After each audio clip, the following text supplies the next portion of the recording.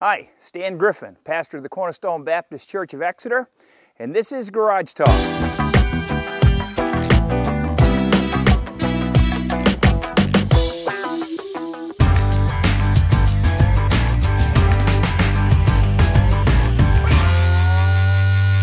So it occurred to me, it's been 40 years since I graduated high school. Graduated in 1980.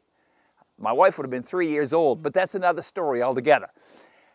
Every now and then I run into someone I went to high school with, and I look at them and I'm kind of surprised at how old they've gotten and how much they've changed. And I know when they see me, what bothers me is they're probably as shocked as I am of how I look. And I've noticed that my face, for instance, when I tell my kids no, once my face stops, once my head stops, my face keeps moving.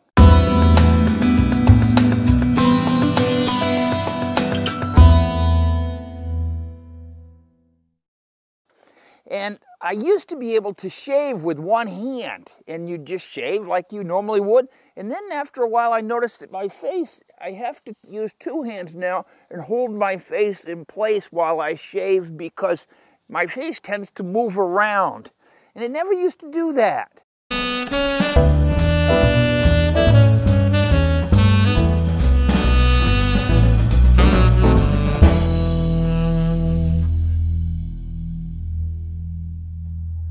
Things change, and I don't like change. I've noticed that about cars. For instance, we've lined up some cars here as kind of a little educational study.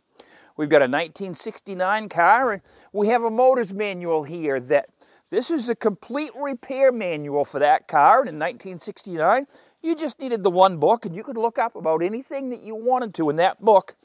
But this book doesn't apply to that one. You got to have a whole different book because things changed. And so we come over here to a 2005 car, and this is a book, and it'll cover some of the things, but you've got to have more things. And so here we are with another book, and this book doesn't apply to that car, and this book doesn't apply to that one, even though that's a Ford, this is a Ford, this is a Ford, but they've all changed again. And so you better have a different book for this one, because this one doesn't apply to that. You get what I'm saying? Do you see the change that's going on here? It's very irritating.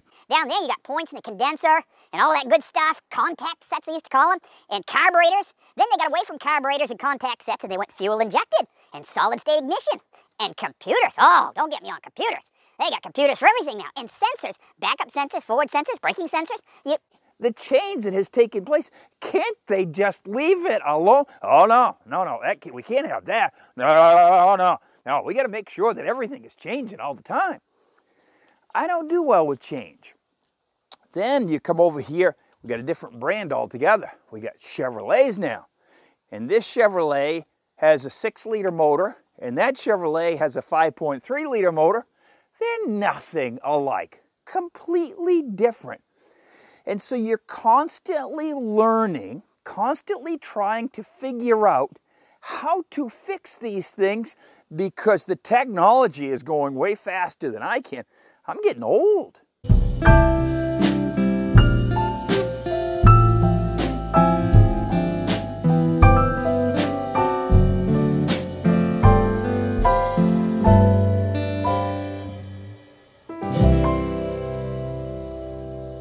I graduated from high school 40 years ago. It's hard for me to keep up with this stuff. So what they've got now to help you try to keep up with these vehicles is they have hotlines you can call. People sitting behind a desk looking at a computer screen. And if you have issues that you can't figure out, you call them up. And these networks, I won't identify them anyone. I don't want to throw them under the bus. But the sad part is that when you take your car to a mechanic today, I don't want to bum you out, but there's a chance he does not know how to fix your vehicle he'll call someone or plug it in or do those things. And there's a phrase in the industry we use, learn while you earn. In other words, you're paying for their education. It's just the way it is. It's hard to keep up because everything is constantly changing, whether it's your body, as you suck it in and you know, you try to firm up and tone up, or your vehicle that keeps changing. Mechanics can't keep up. And it's somewhat of a frustrating process because as a man, you come to me, ladies, you want an answer? Of course I know the answer. I'm a professional. Well, chances are we don't always know the answer, and we have to try to figure those things out because you want your vehicle fixed. And it occurred to me, as I was thinking about all these things, that there is one manual that's been around for a long time, and there is no change in it. It was correct when it was written. It's still correct now. And if you have a question and you go to it, it applies to every make and model of the human being. Strong, vibrant, American male. It applies to me. Beautiful, blonde, woman, wife. Applies to her. Chinese, Russian, you fill in the blank. You don't need a different manual for every individual. One manual, one God, applies to all. No change necessary. We used to sing a song in church, yesterday, today, forever, Jesus is the same. All may change, but Jesus never. Glory to his name. So I wrote a song. I know you guys get excited when I do these things. So here we are. Yesterday, today, forever, Chevrolet has changed. Things may change, but God's the same.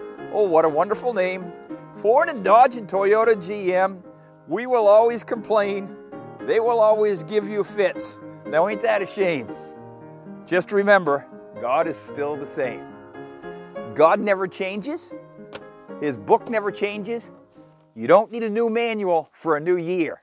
You need the old manual with the right answers. Won't always tell you what you want to hear, but it will tell you what you need to know. I like that. We serve a good God, and he doesn't change. Hey, thanks for watching.